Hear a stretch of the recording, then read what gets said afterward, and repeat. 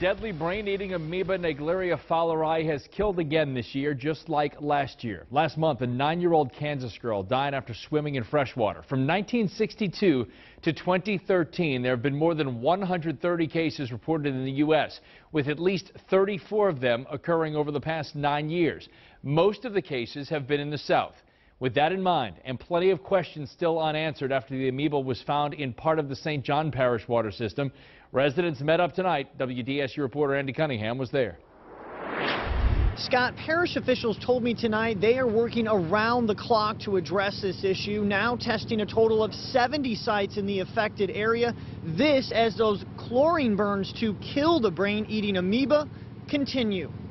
A tight fit inside Parish chambers Tuesday night and standing room only outside as President Natalie Rowbottom provided the latest on the detection of the brain-eating amoeba found in Water District 1 last month. We apologize for all the actions or inactions that led to this emergency and the resultant precautions, but we are committed to making sure the water is safe for now and in the future.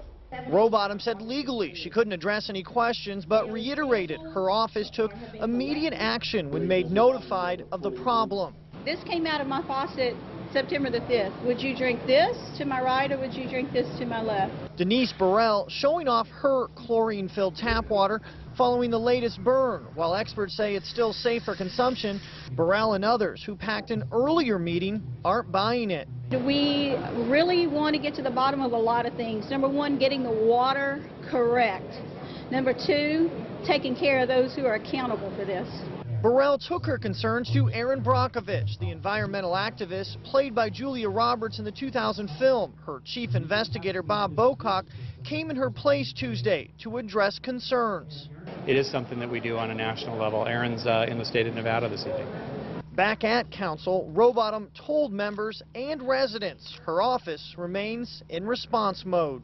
Once again, we caution those with little to no factual information about the emergency from providing false and misleading information to the public.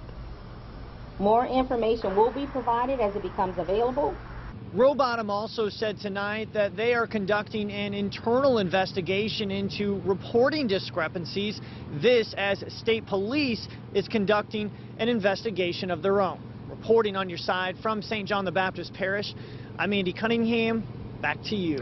The council and administration agreed tonight to adjust water bills for those affected due to the fact they're told to run their water for at least 5 minutes before using it. Remember, the amoeba can only be deadly if it enters the nasal passage. It is harmless if swallowed. All right, let's talk about the